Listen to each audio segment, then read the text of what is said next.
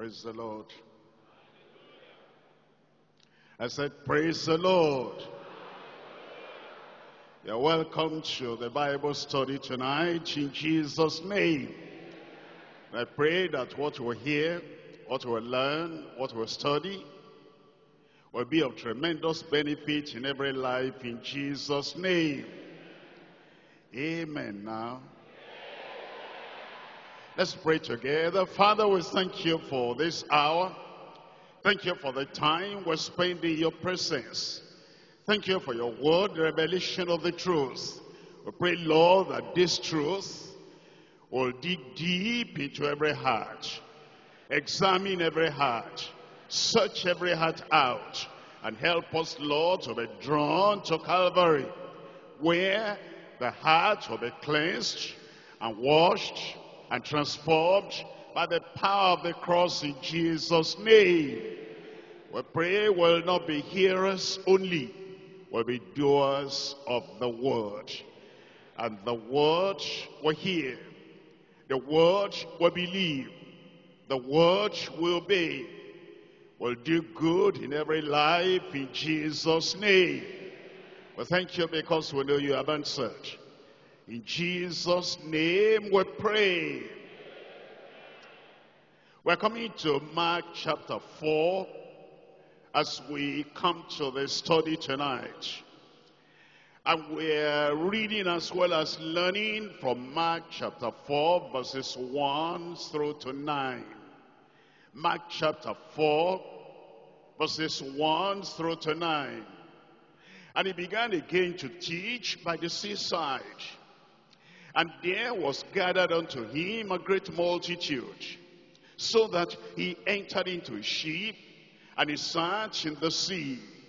And the whole multitude was by the sea on the land. And he taught them many things by parables, and said unto them in his doctrine, Hear, hearken, behold, there went out a sower to sow. And it came to pass as he sowed, some fell by the wayside, and the fowls of the air came and devoured it up. And some fell on stony ground, where it had not much earth. And immediately it sprang up, because it had no depth of earth. And when the sun was up, it was scorched. And because it had no root, it withered away. And some fell among thorns, and the thorns grew up and choked it, and it yielded no fruit. Verse 8, and other fell on good ground, and did yield fruit that sprang up and increased, and brought forth some 30, and some 60, and some 100. And he said unto them, He that has ears to hear, let him hear. I will hear, I will believe, I will believe, and I will do the word of God. Tonight, as we look at verses 1 to 9, which we have read together, I'm talking to you on Christ's predicted revelation through parables. Christ's predicted revelation through parables. Look at verse 1. In verse 1, and he began again to teach by the wayside. That means he's been doing it before, because he began again. What did he begin to do? To teach the word of God. Christ is the teacher come from God, and he taught essential truth for all time, essential truth for today, essential truth for tomorrow, essential truth until he will come again. Look at what it says. Is a teacher come from God? We're looking at John chapter 3, And I read from verse 2, John chapter 3, verse 2. The same came to Jesus by night, and said unto him, Rabbi, Master, Teacher, we know that thou art a teacher come from God. Thou art a teacher come from God. And his teaching was pointed. His teaching was purposeful. His teaching was practical. His teaching was perpetual. His teaching is for all time. Because it's a teacher that came from God. We're looking at Matthew chapter 5. A teacher come from God who taught the truth, who emphasized the truth for all time. Matthew chapter 5, I read from verse 2. And he opened his mouth and taught them. The Lord Jesus Christ, at every opportunity, the Lord Jesus Christ, before a crowd, before a multitude, that's what he always did. He opened his mouth and he taught the multitude. Mark chapter 6, and we're reading from verse 34. Mark chapter 6, we're reading from verse 34. It tells us in verse 34, and Jesus, when he came out, he saw much people, and he was moved with compassion towards them, because they were sheep, not having a shepherd, and he began to teach them many things. A teacher come from God. He was full of matters. He was full of the word. He was full of revelation. He came from God, and the Almighty God had told him and taught him and revealed to him the truth he will make known to the people. And at every opportunity, he had no time to entertain people.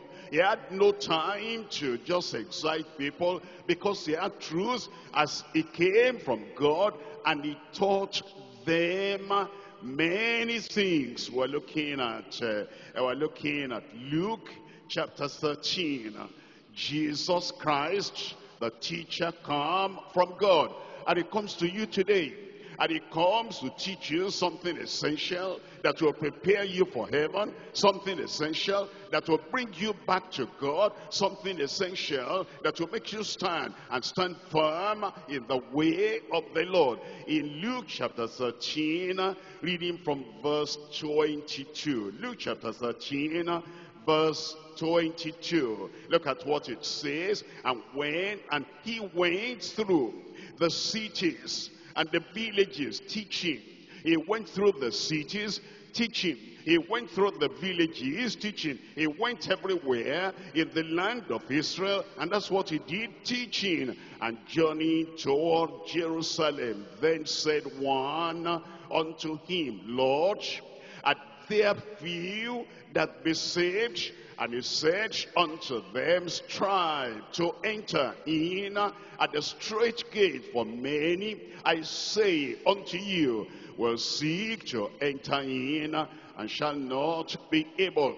It says at this time you're receiving the teaching and you see the way to the kingdom of God. That's the time to enter, and you strive and you endeavor and you do your best to make sure that while the door is open, you enter in, because the time comes when people will try to enter in and they will not be able. I pray you will enter in.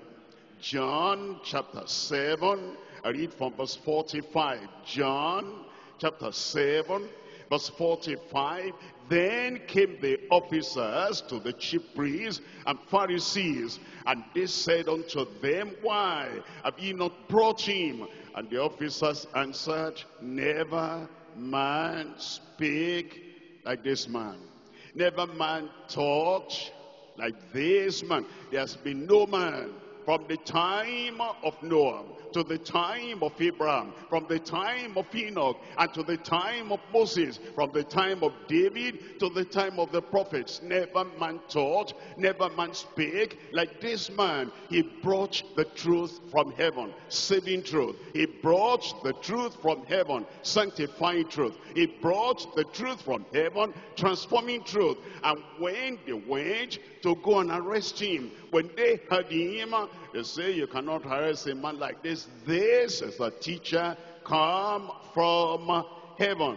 And I told you, as you know by yourself, that what he taught was essential truth, what he taught was eternal truth, what he taught was truth for all times. Matthew chapter 24, I'm reading from verse 35.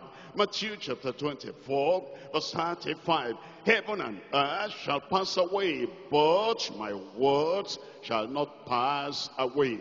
What he came to teach, what he came to reveal, what he came to emphasize, what he came to reveal to the people still gets to our generation. Heaven has not passed away, the skies have not passed away, the earth has not passed away. And he said, even when heaven and earth would have passed away, my word will not pass away. That's why he said in Matthew chapter 28 verse 20, Matthew chapter 28 verse 20, teaching them to observe all things whatsoever I have commanded you. Everything he taught, everything he revealed, the truth he emphasized, is giving us that truth now. And the truth is in the Bible. And he says he'll be teaching them to observe all things whatsoever I have commanded you. Lo, I am with you always, even to the end of the world. And the people of God said,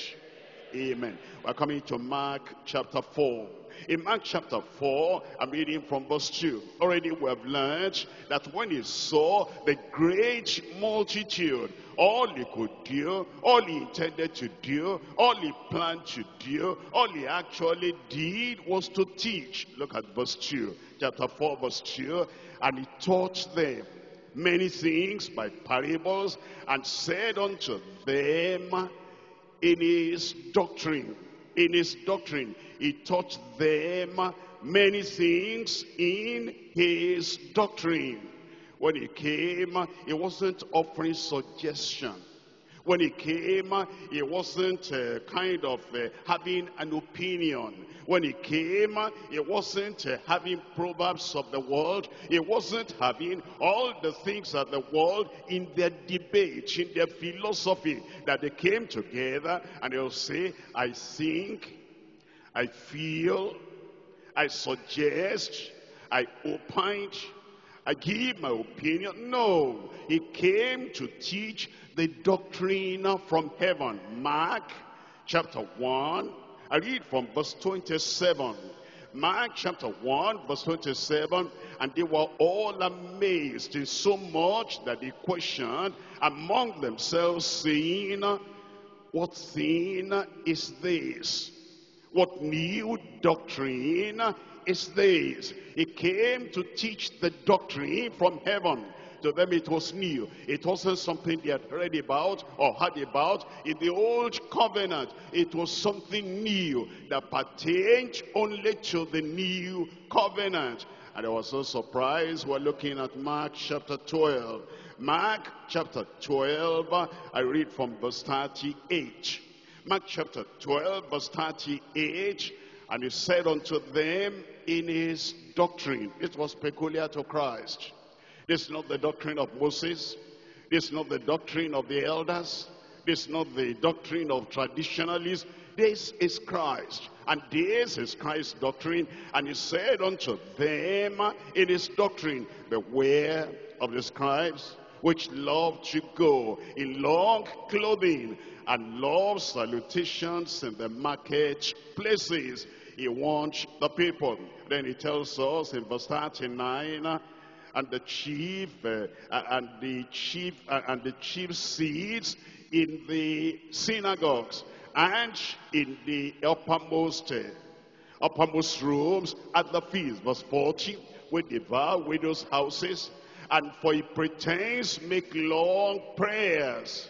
These shall receive the greater damnation. And you'll see that he spoke openly, and he spoke fervently, and he spoke pointedly, and he spoke persuasively, and he told the people what they ought to hear, what they needed to hear. I'm reading from Luke chapter 4 verse 32. Luke chapter 4 verse 32. Luke chapter 4 verse 32. And they were astonished at his doctrine. He never did any other thing. He never said any other thing. He never taught any other thing. No opinion, no idea, no suggestion. Doctrine. The doctrine that touched the lives of the people. And the doctrine that revealed to them that you have seen. You cannot save yourself. I came from heaven so that you can be saved. He wasn't pointing them to any other personality that the Pharisees and the scribes would have done. He taught with authority, and they were astonished at his doctrine, for his word was with power. His word was with power. John chapter 7, I read from verse 16. John chapter 7, I'm reading from verse 16. It says, Jesus answered them and said, my doctrine is not mine. That settles it. My doctrine is not mine, but his that sent me. He said, if I wanted to change it, I couldn't change it. If I wanted to modify it, I couldn't modify it. If I wanted to kind of twist it around, I couldn't do that. I have such respect and such honor for my Father in heaven, who has given me the doctrine and has told me and has taught me what I shall say. And so he said, my doctrine is not mine, but his that sent me. If any man will do his will, he shall know of the doctrine, whether it be of God or whether I speak of myself. That's what the Lord is telling us, that what Jesus Christ has laid down, the teaching he has laid down, the doctrine he has laid down, we emphasize that, we stand by that, and we do not allow ourselves to be swayed by religious people of the land, of the age, of the day. And we don't even allow other people around us to teach any other doctrine. We must abide and remain in the doctrine of Christ. 1 Timothy chapter 1. In 1 Timothy chapter 1, reading from verse 3. As I besought thee to abide still at Ephesus. It's saying, I besought you to still abide in your local church, where you are. And don't be up and down. And don't leave the congregation. You have the ministry, you have the place, and you are set there. Abide where you are set for ministry. When I went into Macedonia, that thou mightest charge, mightest compel, mightest command, that thou mightest charge some that they teach no other doctrine, as no other one can save except Christ. No other doctrine can save except the doctrine of Christ. We're looking at 1 Timothy chapter 4, verse 15. 1 Timothy chapter 4, verse 15. Meditate upon these things, the words of Christ, the teachings of Christ. All the things that Jesus came to reveal. The teacher come from heaven. Everything that he puts across to us, meditate upon these things. Give thyself wholly to them, that thy profiting may appear to all. Take heed unto thyself and unto the doctrine. No other doctrine, the doctrine of Christ. Take heed unto thyself and unto the doctrine. Don't bring in human opinion, elders' tradition. Don't bring in debate of philosophy. Take heed unto thyself and unto the doctrine. Continue in them. For in doing this, thou shalt both save thyself and them that hear thee. He that has an ear to hear, let him hear. Is anybody hearing? I said, anybody hearing? 2 John chapter 1. 2 John chapter 1, verses 9 and 10. 2 John chapter 1, verses 9 and 10. Whosoever transgresseth and abideth not in the doctrine of Christ has not God. How? Why? Because the doctrine of Christ was not his. The Father who sent him told him what to say, what to teach, the word to emphasize. And so, if anyone will transgress and will not abide in the doctrine of Christ, then he doesn't abide in the doctrine of God. He doesn't love God. He doesn't reverence God. He doesn't fear God. He doesn't appreciate God. He doesn't honor God. And because of that, he has not God. Look at that verse 9 again. Whosoever transgresses and abideth not in the doctrine of Christ has not God. He that abideth in the doctrine of Christ. He that abideth in the doctrine of Christ. It's not the title, it's not the position, and it is not even how people speak, it's not their diction, it's not their eloquence, it's abiding in the doctrine of Christ. He that abideth in the doctrine of Christ, he has both the Father and the Son. If there come any unto you, apostle, bishop, pastor, lay reader, clergy, anyone, if there come any unto you and bring not this doctrine, receive him not into your house, neither bid him Godspeed. For he that biddeth him Godspeed is partaker of his evil deeds. You'll not be partaker of the evil deeds of people in Jesus' name. Give me a good amen. We're coming back to Mark chapter 4. And as I've read from verses 1 to 9, Christ's predicted revelation through parables. There are three things we're looking at as we go through from verse 3 now, all through to verse 9. Number one, the use of parables by the Savior. The use of parables by the Savior. Before he came, the Old Testament prophets and Old Testament writers, moved by the Holy Ghost, they had predicted and prophesied that he will teach by parables.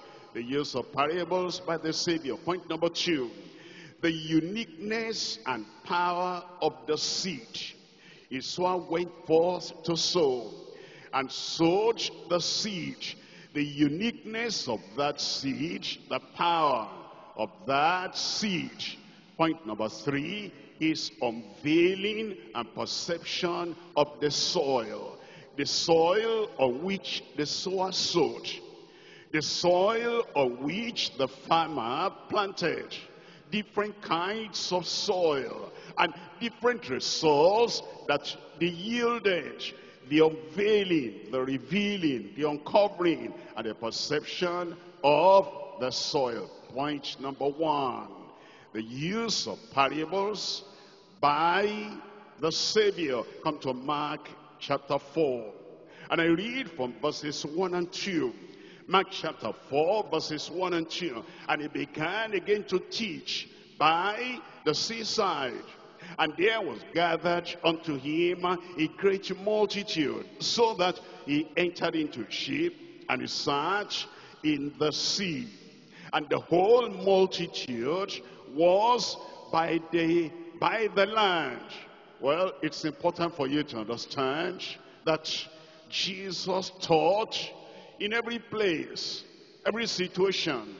There wasn't a building there, just by the seaside, only a boat. And he sat in the boat. The preacher sat, and then the audience, they stood. And those who could sit on the ground, sat on the ground. All that did not matter. What mattered was the doctrine and the message that came from heaven. Verse 2, and he taught them many things by parables. And he taught them many things by parables. He taught repentance. He taught regeneration.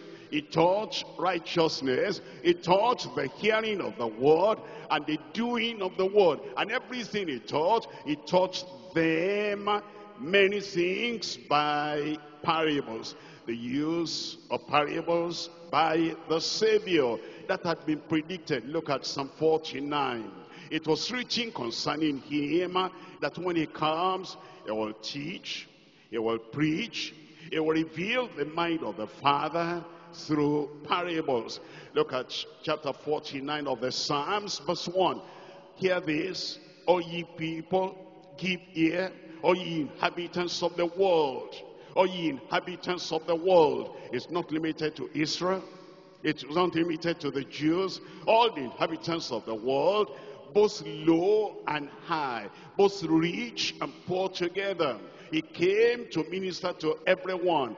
My mouth shall speak of wisdom, and the meditation of my heart shall be of understanding. Look at this. I will incline mine ear to a parable, and I will open the dark saying upon the harp. I will speak, and I'll open the things that were hidden, and I will reveal it to the people, to the multitude, to the high and the low, to the small and the great, to the one down, to the one up. I reveal many things by parables. Psalm 78. In Psalm 78, verse 1, give ear, O my people, to my law, my doctrine, my teaching. Incline your ears to the words of my mouth. I will open my mouth in a parable. That was spoken of him. That was predicted of him. That when he comes, when Messiah comes, and when Christ comes, when our Savior comes, he will reveal his mind, his message, his truth, his revelation by parables. It says, I will open my mouth in a parable. I will utter dark sayings of old. The things that were written in the Old Testament that were kind of in the dark, and people didn't understand, it will open it to them and to us. In verse 3, which we have heard and known, and our fathers have told us, we will not hide them from their children, showing to the generation to come the praises of the Lord and his strength and his wonderful works which he has done. And the New Testament tells us that Christ came to fulfill those verses we have read now in Matthew chapter 13. Matthew chapter 13, I'm reading from verse 3. Matthew chapter 13, Jesus came to fulfill what had been predicted, that the teacher coming, the master coming, the rabbi coming, the Messiah coming, he will open his mouth in parables. Matthew chapter 13 verse 3, and he answered them, and he spake many things unto them in parables, saying, behold, a sower went forth to sow. Look at verse 24. Another parable put he forth unto them, saying, the kingdom of heaven is likened unto a man which sowed good seed in his field. That's what was predicted. He will come, he will teach many things, and many things that were hidden to people, he will open his mouth and he will teach the people in parables. It says in verse 24 that the kingdom of heaven is likened unto a man which sowed good seed in his field. But while men slept, while ministers slept, while preachers slept, while pastors slept, his enemy came and sowed tares among the wheat and went his way. But when the blade was sprung up and brought forth fruit, then appeared the tares also. I pray we will not sleep, we will not slumber, especially those of us who are leaders in the church, pastors in the church, preachers in the church, that were supposed to teach the word of God without fear and without favor. Teach the word of God without hiding anything, so that the people who want to sow tares, they will not have chance in our church. You want them to have chance? They will not have chance in our church. Verse 33, another parable spake he unto them. No man ever taught like this. Moses never taught like this. David never taught like this. Another parable spake he unto them. The kingdom of heaven is like unto leaven, which a woman took and hid in 3 measures of meal till the whole be leavened. All these things spake Jesus unto the multitude in parables.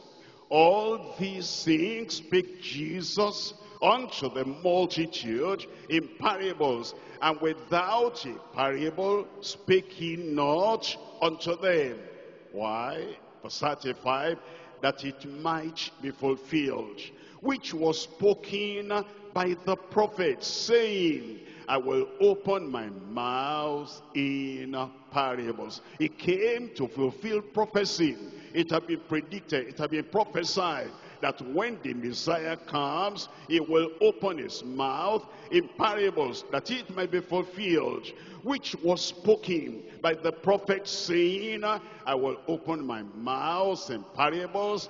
I will utter things which have been kept secret from the foundation of the world. That's why he taught in parables. That's why he said what he said. We're coming to Mark chapter 4. Mark chapter 4. Reading from verse 33. This was his style, predicted. And what he taught them in parables was the doctrine that the Father had given unto him. Mark chapter 4, reading from verse 33. In verse 33, and with many such parables spake he the word unto them. Is the word that he spake, is the doctrine that he taught, is the revelation from the Father that he gave to them, but he did it in parables. It says, with many such parables spake he the word unto them, as they were able to hear it. Verse 34, but without a parable spake he not unto them. Without a parable, he always had an illustration, a parable, a picture. And he always had something to say. He went from the known to the unknown. Of course, they knew about the farmers, how the farmers sow, and he took a lesson from that, and he revealed heavenly things to them. They knew how the fisherman will throw the net into the sea, and he took a message from that and revealed heaven unto them. He even said there were children playing, and then they spoke to one another. We have drummed and you have not danced. He took a message from there and he revealed the doctrine from heaven. He said the king was making marriage for his son and invited people. He took a message from that, made it a parable, and then he spoke unto them. Many things he had to teach, and for them to understand, he went from what they knew to what they didn't know. In verse 34, but without a parable spake he not unto them, and when they were alone, he expounded, he interpreted, he applied all things to his disciples. Welcome to Mark chapter 7. And I'm reading from verse 17. Mark chapter 7, reading from verse 17. And when he was entered into the house from the people, his disciples asked him concerning the parable. Whatever the disciples didn't understand, the interpretation, the meaning, the exposition, the application of that parable, the disciples asked him concerning the parable. And he says unto them, are ye so without understanding also? Do ye not perceive that whatsoever sin from without entereth into the man, it cannot defile him? because it entereth not into his heart, but into the belly, and goeth out into the draught, purging all meat. And he said, that which cometh out of man, that defileth the man.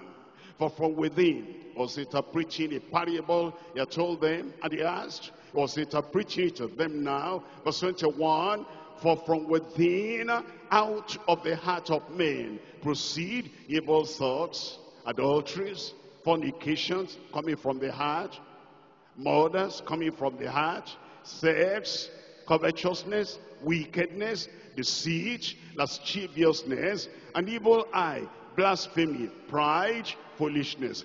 All these evil things come from within and defile the man. You will not be defiled. Luke chapter 6, I'm reading from verse 39. Luke chapter 6, we're reading from verse 39. The use of parables by the Savior. In verse 39 of Luke chapter 6. And he spake a parable unto them. You see that?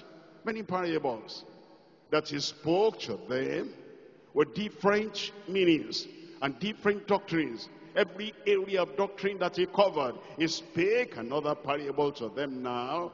Can the blind lead the blind? Shall they not both fall into the ditch? He was taking what they already knew. They've seen blind men going on the street. But the blind will not lead the blind. Somebody who can see will lead the one who was blind. But then now he says, can the blind lead the blind? Shall they not both fall into the ditch? The disciple is not above his master. But everyone that is perfect, that is matured, that is cleansed, that is perfected, shall be as his master. And why beholdeth, this is another parable, why beholdest thou the mote that is in thy brother's eye, but perceivest not the beam that is in thine own eye? Either how canst thou say to thy brother, brother, let me pull out the mote that is in thine eye, when thou thyself beholdest not the beam, the fault, and the big evil that is in thine own eye? Thou hypocrite, cast out first the beam out of thine own eye, and then shalt thou see clearly to pull out the mote that is in thy brother's eye. I pray God will give us understanding. Luke chapter 12, reading from verse 15. Luke chapter 12, verse 15. And he said unto them, take heed and beware of covetousness, for a man's life consisteth not in the abundance of the things which he possesses. And he spake a parable unto them. The parable is about, take heed that you are not filled in your heart with covetousness. The parable is to the point that a man's life consisted not in the abundance of the things which he possesses. And he spake a parable unto them, saying, the ground of a certain rich man brought forth plentifully. And he thought within himself, saying, what shall I do? Because I have no room where to bestow my fruits. And he said, this will I do. He's a man of his own mind, of his own purpose, of his own plan, of his own project. That's all he thought about. This I will do. I will put down my barns and build greater. And there will I bestow all my fruits and my goods. Everything is mine, mine, mine. And I will say to my soul, soul, thou hast much goods laid up for many years. Take thine ease, eat, drink, and be merry. But God said to that man, thoughtless man, God said to him, a visionless man. God said to him, blind man, blind to the future, blind to his own destiny. God said unto him, thou fool, this night thy soul shall be required of thee. Then whose shall those things be which thou hast provided? So is he that layeth up treasure for himself, and is not rich towards God. We're coming to point number 2 now. The uniqueness and power of the seed. The uniqueness and power of the seed. We're coming to Mark chapter 4, reading from verse 3. Mark chapter 4, verse 3. Hearken, behold, there went out a sower to sow. Look at verse 14.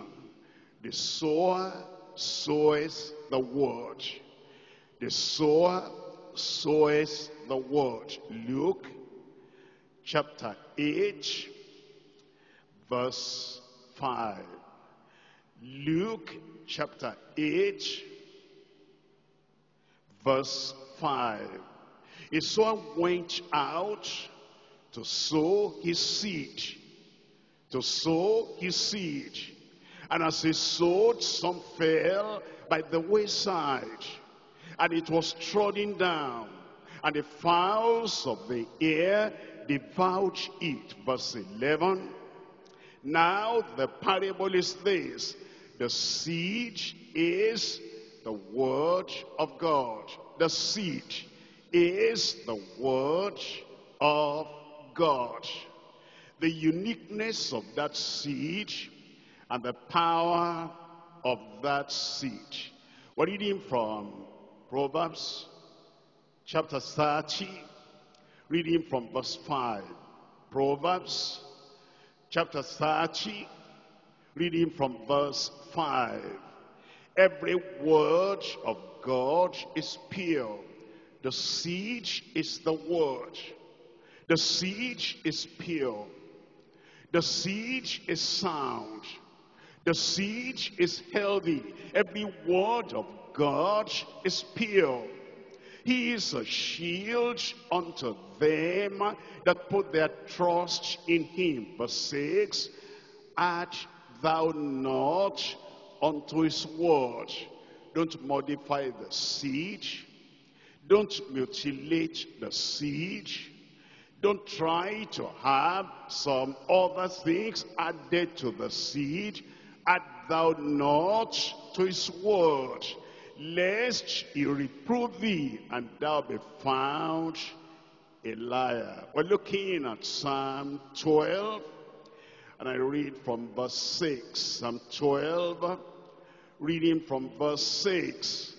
The seed is unique, and the seed is pure, as well as powerful. Psalm 12, verse 6, the words of the Lord are pure words, as silver tried in a furnace of earth, purified 7 times. It's pure enough, perfect enough, correct. You don't have to modify. Verse 7, thou shalt keep them, O Lord, that thou shalt preserve them from this generation forever. The seed has its uniqueness.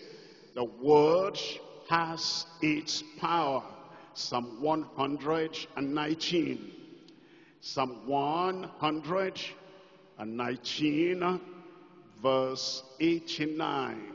Verse 89, forever, O Lord, thy word is settled in heaven. Please remember, Jesus said the Father gave him the word to preach, the word to teach, and the word to reveal to the people. And so he couldn't change it. He wouldn't change it forever. O Lord, thy word is settled in heaven. That word that is settled That's the word we're going to preach. Verse 140, Psalm 139, verse 114. Thy word is pure, therefore thy servant loveth it. Thy word is pure, therefore thy servant loveth it. Now we come to the New Testament in 1 Thessalonians chapter 2. 1 Thessalonians chapter 2, verse 13. 1 Thessalonians chapter 2, verse 13. For this cause also thank we God without ceasing, because when you received the word of God, which ye heard of us, ye received it not as the word of men, not as the word of men, but as it is in truth, the word of God, which effectually worketh also in you that believe. You receive the word of God because you read it from the word, you heard it from the word, you can see it yourself, and then you can see the application to your life. And you received it as the word of God, not as the words of men. That's why it works effectually in your heart. What does the word do? How unique is the word? What does this word do that no other thing can do? Opinions of men cannot do this. The ideas of men cannot do this. The tradition of men cannot do this. What is unique about the word? What is powerful about the word? Look at what it does. The seed, when it planted in you, saves you. The seed, the word, saves. 1 Peter chapter 1, I'm reading from verse 23. 1 Peter chapter 1, verse 23. Being born again, not of corruptible seed, but of incorruptible, by the word of God, which liveth and abideth forever. Can people be born again today? Yes. Because it wasn't Peter that made them born again, it was the word. It was the seed. And if the seed made them to be born again at that time, people can be born again today. You are born again, not of corruptible seed, but of incorruptible, by the word of God. And that word liveth, and that word abideth forever. That word heals. It's the word. Can people be healed today? Of course, yes. It's the word that healed in those days gone by. Speak the word only, and my servant shall be healed. Psalm 107. I'm reading from verse 20. Psalm 107, reading from verse 20. You accept the word, you believe the word. This is the word of God, and it works and it heals your body. Psalm 107 verse 20, he sent his word and healed them and delivered them from all their destructions. You are healed in Jesus' name. The word saves, the word heals, the word strengthens. The word strengthens.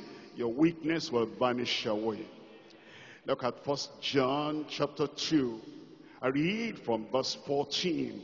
1 John chapter 2, verse 14. I have written unto you, fathers, because ye have known him that is from the beginning. I have written unto you, young men, because ye are strong. Ye are strong. As you keep coming to the Bible study, strength upon strength in Jesus' name. Strong, stronger in Jesus' name. Because ye are strong, and the word of God abideth in you. The word of God is not taken away by the fowls of the air. It abideth in you. The word of God is not scorched by the heat of the sun. The word of God abideth in you. The word is not choked by thorns. The word abideth in you. The word is not taken away by the cares of this world. The word of God abideth in you, and ye have overcome the wicked one.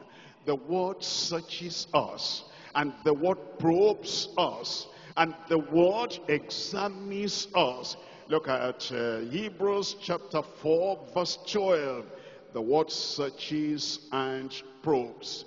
It says, for the word of God is quick and powerful, and sharper than any two-edged sword, piercing even to the dividing asunder of the soul and spirit, and of the joints and marrow, and is a discerner of the thoughts and intents of the heart. The word searches us out, the intentions of our heart, the designs of our heart, and the plans of our life, and the thoughts we have. The word searches us out to see whether it is wrong or whether it is right. The word sanctifies. We're looking at Ephesians chapter 5, reading from verse 26.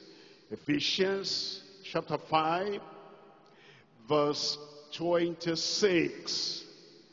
That ye might sanctify and cleanse it with the washing of water by the word. Sanctified by the word. Sanctify them through thy truth. Thy word is truth. It says, by the washing, by the cleansing of the water of the word, that he might present it to himself, a glorious church, not having spot or wrinkle or any such thing, but that it should be holy and without blemish. All the wrinkles in your life, the word will cleanse away. All the impurity in your life, the Lord will cleanse away. And the inbred sin that is lodging there, that will not allow you to fully, perfectly obey the word of God, the word will cleanse it out and purge it out in Jesus' name. Actually, the word cleanses. Psalm 119. The word cleanses us. It will cleanse you today. I said it will cleanse you today. Look at Psalm 119. Psalm 119, I'm reading from verse 3 and also reading from verse 9. In Psalm 119 verse 3, they also do no iniquity. They walk in his ways. As long as the word abides in you, you will not do iniquity. Sin will take sin, yes, will take the word from you, but the word will take sin out of you. Are you hear your amen? Verse 9, wherewithal shall a young man cleanse his way, by taking heed according to thy word. Look at verse 11. Thy word have I hid in mine heart. Let every opinion of man go out of your heart. Let every suggestion of man go out of your heart. Let all those ideas you have read in novels go away from your heart, and let the word of God replace every opinion, every tradition, and every idea. You live a righteous life. Thy word have I hid in mine heart, that I might not sin against thee. The word cleanses. The word empowers us. In Acts chapter 10, Acts chapter 10, I read from verse 44. Acts chapter 10, verse 44. While Peter spake these words, the Holy Ghost fell on them. While Peter spake these words, the Holy Ghost fell on them that heard the word. They were hearing the word. The message had not even finished. They received the word as the word of God, not the words of men. They received that word, and because of their receptivity of that word, the Holy Ghost came on them. They were empowered, and they of the circumcision which believed were astonished, as many as came with Peter, because that on the Gentiles also was poured out the gift of the Holy Ghost, for they had them speak with tongues and magnify God. Then answered Peter, can any man forbid water, that these should not be baptized, which have received the Holy Ghost, as well as we?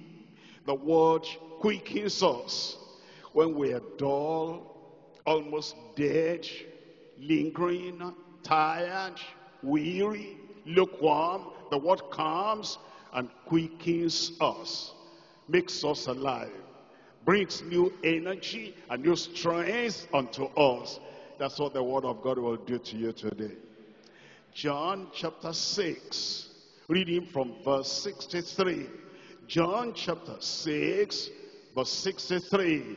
It is the spirit that quickeneth, the flesh profiteth nothing. The words that I speak unto you, they are spirit and they are life. The word comforts us. You're going through some challenging times, go back to the word. You're going through some confusion, go to the word. The word comforts us. In 1 Thessalonians chapter 4, 1 Thessalonians chapter 4, verse 18, wherefore comfort one another with these words. Comfort one another with these words. The word builds us up. Builds us up. Makes us to grow. You will grow. Grow taller. Grow higher. Grow stronger. And it's the word that will do that. I appreciate your coming to the Bible study every time. As you are coming, you'll be growing. As you are coming, the word will be building you up.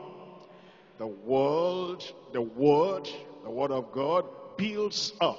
Acts chapter 20, verse 32. Acts chapter 20, verse 32.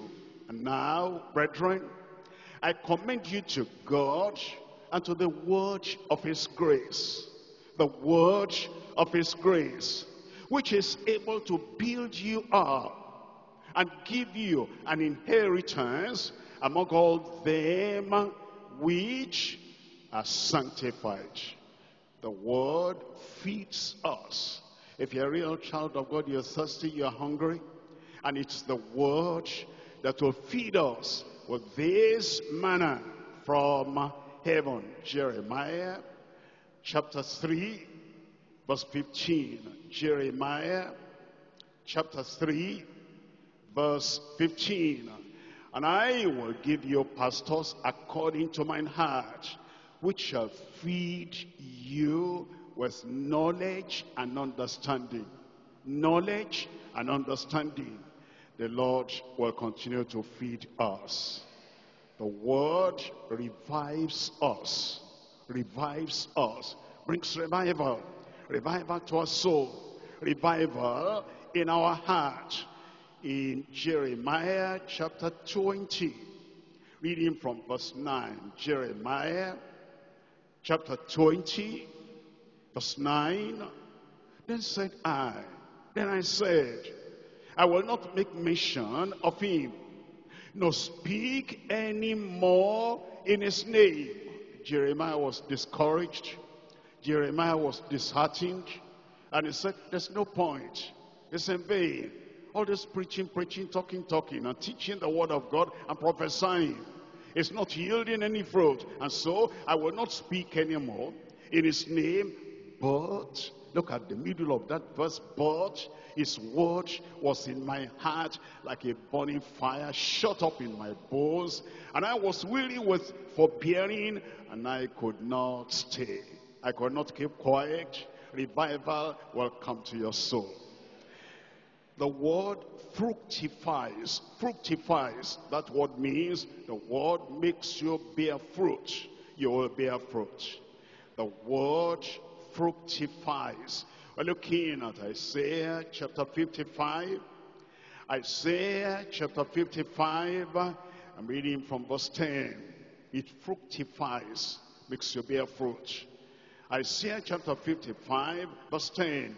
For as the rain cometh down, and the snow from heaven, and returneth not thither, but watereth the earth, and maketh it bring forth and bud, that it may give seed to the sower, give seed to the sower, and bread to the eater, so shall my word be that goeth forth out of my mouth. It shall not return unto me void. This word will bear fruit in your heart, bear fruit in your life, bear fruit in your family. It will not return unto me void, but it shall accomplish that which I please, and it shall prosper in the thing whereunto I sent it. The word conquers. Every enemy in your life, the word conquers. Every challenge in your life, the word will conquer. Amen. Ephesians chapter 6. I'm reading from verse 16. Ephesians chapter 6, verse 16. Above all, taking the shield of faith. Remember that word faith? Faith cometh by hearing, and hearing by the word of God.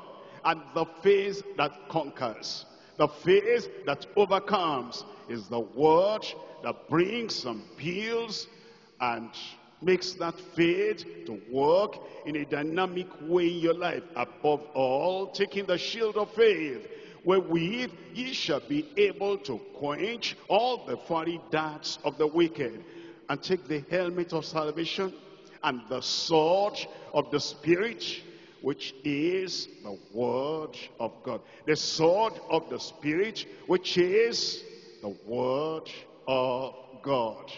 You have overcome already. And then the word abides forever. The word abides forever. The word abides forever. Matthew chapter 24.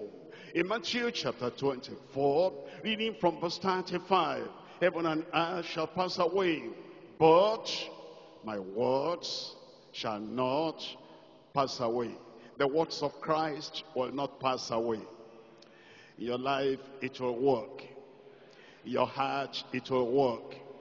In your ministry, it will work. Heaven and earth shall pass away, but my word shall not pass away. First Peter chapter 1. First Peter chapter 1. I read from verse 23. Being born again, not of corruptible seed, but of incorruptible, by the word of God, which liveth and abideth forever. For all flesh is as grass, and all the glory of man as the flower of grass. The grass withereth, and the flower thereof fadeth away. But the word of the Lord, tell me, the word of the Lord, say it aloud. The word of the Lord endureth forever. And this is the word which by the gospel is preached unto you. You have seen from all that we have said how the word saves, how the word heals, how the word strengthens, how the word probes and searches, how the word sanctifies, how the word cleanses, how the word empowers, how the word quickens, how the word comforts, how the word builds up, how the word feeds, how the word revives, how the word fructifies, how the word conquers, how the word abides forever. You have seen the uniqueness of that seed and the power of that seed. Let's come back to Mark chapter 4. Mark chapter 4. We'll come to point number 3 now. The unveiling, the uncovering, and the understanding and perception of the soil. There's nothing wrong with the seed. If anybody hears and is not saved, there's nothing wrong with the seed. There's something wrong with the soil. If somebody hears and is not cleansed, nothing wrong with the seed, it's the soil. If somebody hears the word and is not delivered, there's nothing wrong with the seed. The seed abides forever. It is the kind of soil. That's what the Lord now spoke about, the different kinds of soil. Look at Mark chapter 4, and I read here from verse 4. Mark chapter 4, verse 4. It says, and it came to pass, as he sowed, some fell by the wayside, and the fowls of the air came and devoured it. You understand that? As you go to the farm, there are pathways going to the farm. And inside the farm, there are pathways. And the farmer walks on that pathway all the time. And because he's walking on that pathway all the time, that pathway is hardened. Because of the feet of the farmer, and the feet of the sower, and the feet of the strangers, and the feet of other people pounding on that and walking on that every time. When many opinions are walking on your heart, pounding your heart, treading your heart, when many ideas are pounding and treading your heart, that heart becomes like the side way, like the wayside ground. It is hardened. Any seed that falls on it is staying on the surface. It will not sink into the soil because of many opinions treading there, many traditions treading there, many ideas treading there, and therefore that earth is solidified, and therefore you are not able to bring forth fruit. You'll bring forth fruit. And then it says the fowl of the air will just come and pick everything up. If you hear the word of God and you don't take care of the fowls of the air, after we finish the Bible study, it's talk, talk, talk. After you finish Sunday message, it's talk, talk, talk. After you finish revival, it's talk, talk, talk. And the fowls of the air and the opinions of men will come and take away what is planted in the heart. Nothing will bear fruit. But in your heart, in your life, something will bear fruit. The word of God will bear fruit. Look at Genesis chapter 15. I read from verse 11. Genesis chapter 15, verse 11. And when the fowls came down upon the carcasses, Abraham drove them away. Abraham drove them away. Then spirits will come, Satan will come. He wants to take the word of God away from your heart. You'll do like Abraham, you'll drive them away. Look at Mark chapter 4. I'm reading from verses 5 and 6. And some fell on stony ground, where it had not much earth, and immediately it sprang up, because it had no depth of heart. And then it says in verse 6, when the sun was up, it was scorched, because it had no root, it withered away.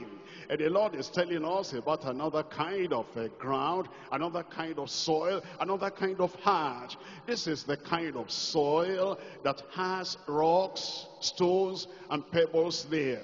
And the farmer didn't bother to take the stones away. He just scattered the seeds here and there.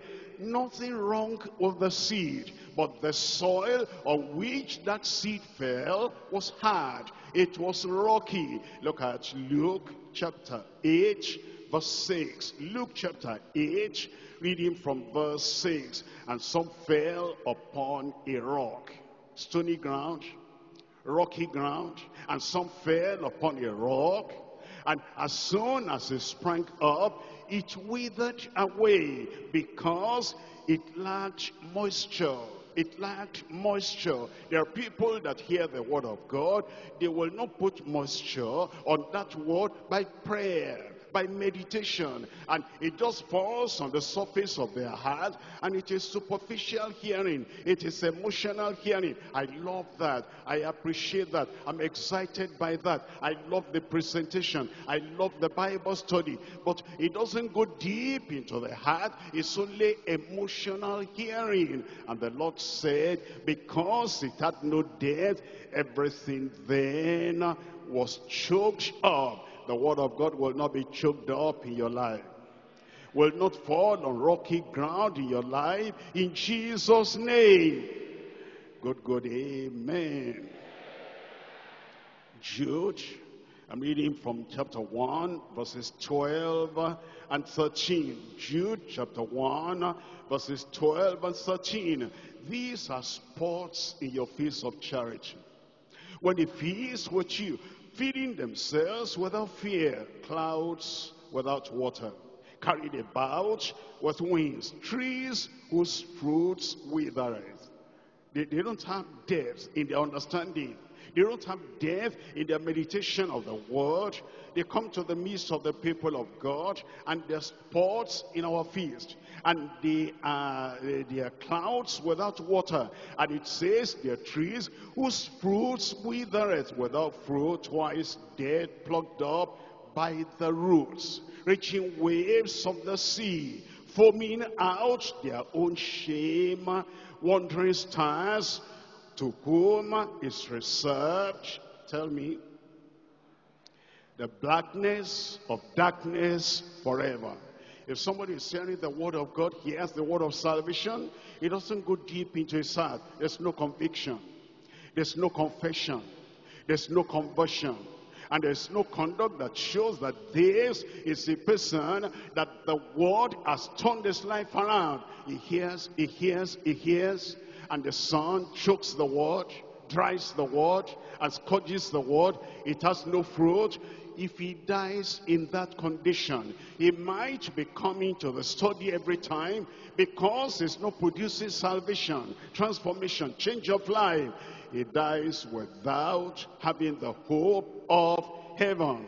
That will not happen to you. Okay, it will not happen to me. Come back to Mark chapter 4. I'm reading from verse 7. Mark chapter 4. And we're reading from verse 7.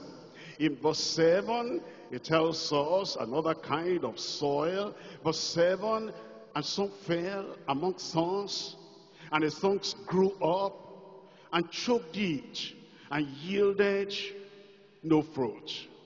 The thorns came up, the thorns were in the heart. Anything entering in there, the thorns will choke everything. And so the seed, remember, the seed is good. The seed is pure. The doctrine is sound. But because of the kind of soil that seed fell into, that's why it says, the thorns choked it, and it yielded no fruit. You will yield fruit. Come to Isaiah chapter 5. Isaiah chapter 5. We're reading from verses 5 and 6. Isaiah chapter 5, verses 5 and 6. And now go to, I will tell you what I will do to my vineyard. I will take away the edge thereof, and it shall be eaten up, and break down the wall thereof, and it shall be trodden down, and I will lay it waste, and it shall not be pruned, nor digged, but there shall come briars and thorns, and I will also command the clouds that there rain no rain upon it. When the vineyard is not yielding fruit, when the hearers are not bringing forth fruit, God says that's what he's going to do to the heart and to the soil that has thorns. That will not be your heart. I said that will not be our heart. Look at Hebrews chapter 6. I'm reading from verses 7 and 8. Hebrews chapter 6, verses 7 and 8. For the earth which drinketh in the rain, that cometh oft upon it, and bringeth forth herbs meet for them, by whom it is dressed, receiveth blessing from God. But that which beareth thorns and briars is rejected. The soil, the heart, that brings up thorns and thistles and briars, that heart is rejected and is nice unto cursing, whose end is to be burnt. That will not happen to me. I say that will not happen to me. It will not happen to any of us in Jesus' name. Proverbs chapter 24. Proverbs chapter 24. I'm reading from verse 30. Hearing the word of God, we have something to do about that. So that the fowls will not come and catch away and take away, snatch away the word that is sown. When you hear the word of God, we need to make sure that the heart is not a hardened soil, so that the word will bring forth fruit. We need to make sure that the thorns and the thistles and the briars are not on the heart, so that our hearts will bear fruit. You'll bear fruit. I will bear fruit.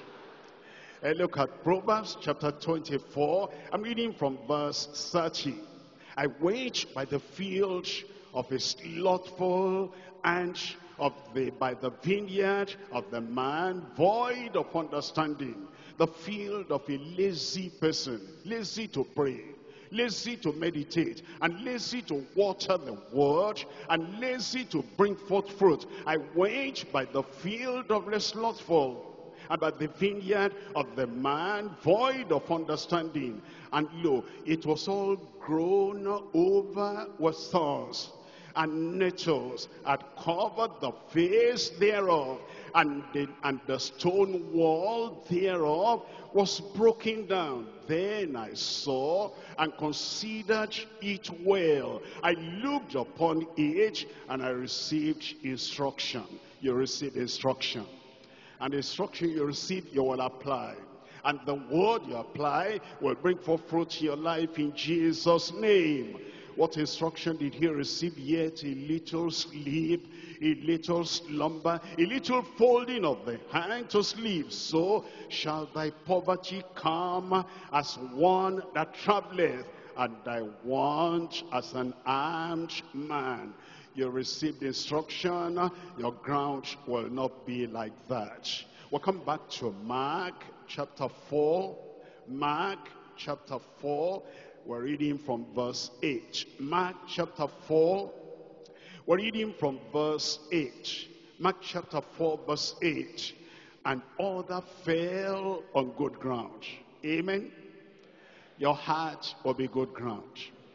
The soil of your heart will be good ground. Another fell on good ground and did yield fruit that sprang up and increased and brought forth some, tell me, some 30, and some, tell me again, 60, and some, tell me finally, and 130, 60, 100. It's the same seed, but it's the kind of soil that made the difference. It's the same seed, the same word, and that word came into one heart. He was saved, he was converted, he was transformed, he was changed. That same word came to another heart, he was sanctified, he was purified. That same word came to another heart, he was filled with the Holy Ghost, and he bore fruit. How is it that the land or the soil was like that? Because that soil was not wayside soil. Anything that will come and tread on the word and harden the heart The person is saying, I'll not give that chance. You're not going to give chance to any fowls that will take the word away from your heart in Jesus' name. Galatians chapter 2. I'm reading from verse 4. Galatians chapter 2 verse 4. And that because of false brethren unawares brought in, who came in privily, privately to spy out our liberty, which we have in Christ Jesus, that they might bring us into bondage. Nobody will bring you to bondage again. To whom we gave place by subjection, no, not for an hour, that the truth of the gospel might continue, might abide, might remain, might bear fruit with you. The wayside soil, the wayside ground, dig it up. And as you dig it up, make it fertile. Not only that, the stony ground is broken up. Stony ground broken up. Isaiah chapter 62. Isaiah chapter 62. I'm reading from verse 10. In Isaiah chapter 62, reading from verse 10, this is what you do to your heart. Any pebbles there, any stones there, any rocks there, gather them together. The stones, carry them away. Isaiah chapter 62 verse 10, go through the gates, prepare ye the way of the people. Cast off the highway, gather out the stones, lift up a standard for the people. Gather out the stones, so that the seed of the word will not be coming upon stones, and the seed will not be choked or scorched in your life, in your heart, in Jesus' name. Isaiah chapter 57. Isaiah chapter 57. I read from verse 14. And shall say, cast ye up, prepare the way, take up the stumbling block out of the way of my people. Do that for yourself. Any stumbling block that will not allow the seed to bear fruit in your life, any habit, any action, any friend, any neighbor, any idea that will not allow the seed to take root in your life, take up those things. You'll bear fruit in Jesus' name. How about the thorns? What do you do to the thorns? Look at Jeremiah chapter 4 verse 3. Jeremiah chapter 4 verse 3. Thus says the Lord to the men of Judah and Jerusalem, break up your fallow ground and sow not among thorns. The thorns, the cares of this life. The thorns, the ideas that will choke the word. While the word is sown in your heart, do not sow among thorns. Break up your fallow ground. You'll bear fruit. I will bear fruit. Much fruit. Multiplied fruit. Abundant fruit in Jesus' name. Hosea chapter 10. I'm reading from verse 12. Hosea chapter 10, verse 12. Sow to yourselves in righteousness, reap in mercy, break up your fallow ground. For it is time to seek the Lord till he come and rain righteousness upon you. Amen. It will happen. And now your ground, your soil will be good ground. It will bear fruit. My heart will be good ground. I will bear fruit. Ezekiel chapter 17. Ezekiel chapter 17. I'm reading from verse 5. Ezekiel 17 verse 5. He took also of the seed of the land and planted it in a fruitful field. He placed it by great waters and set it as a willow tree. Look at verse 8. It was planted in a good soil. The word tonight is planted in a good soil. The word you hear is planted in a good soil by great waters, that it might bring forth branches, and that it might bear fruit, that it might be a goodly vine. You are bearing fruit. I said you are bearing fruit. 30-fold, 60-fold, 100-fold. Your roots will go down into the soil, and your branches will grow up into the heavens. Isaiah chapter 37. Isaiah chapter 37, verse 31. Isaiah chapter 37, verse 31. And the remnant that is escaped of the house of Judah shall again take root downwards. And the remnant that is escaped of the house of Judah shall again take root downward. And the people who are here tonight, and the people who are hearing the word tonight, everyone without exception, my brother, my sister, my son, my daughter, you will take root downward and bear fruit upward. And bear fruit upward. You will bear fruit. Everyone will bear fruit. And the result of hearing the word will be seen, will be noticed, will be recognized in every life in Jesus' name.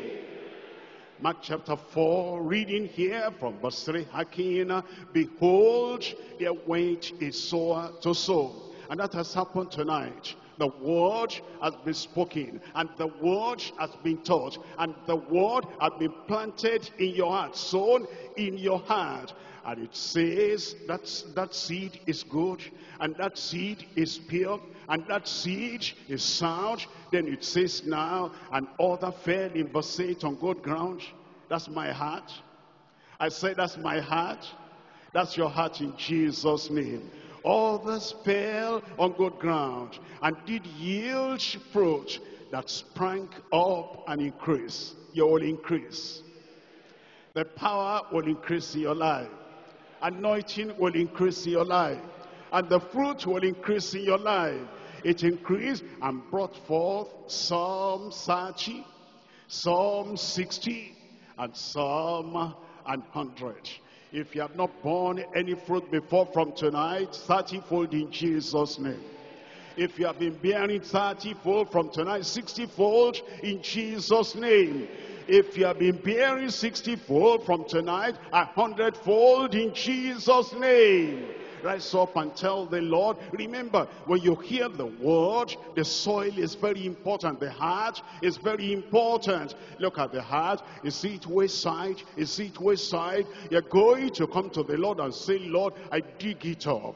I'm going to dig it up, and all the hardness of that soil, all the hardness of that side way, I'm going to dig it up and make it soft. Let your heart be soft, and let your heart receive the word of God. If it's a kind of a rocky ground, and the stones are there, pick up the stones, and say, no, that opinion will not get to me again, that idea will not get to me again, that tradition will not get to me again, and make sure that all the stones are gathered up, and then you throw them away, so that the seed will have a place to grow in your heart and in your life. If the thorns are there, you cut off those thorns. You root out those thorns and say, Lord, my heart will bear fruit. My life will bear fruit. I've heard the word of God. The word of God is sound. The seed is sound. I don't want anything to hinder my bearing fruit. Tell the Lord, let your heart be good soil, good soil, good soil. Any fowl coming, drive that fowl away. Any kind of bird coming, drive that bird away. Any satanic idea, suggestion coming there, drive that away. That your heart will bear fruit. There will be salvation. There will be sanctification. There will be Holy Ghost baptism. There will be healing. There will be deliverance. And there will be fruitfulness in your life. 30-fold, 60-fold, 100-fold.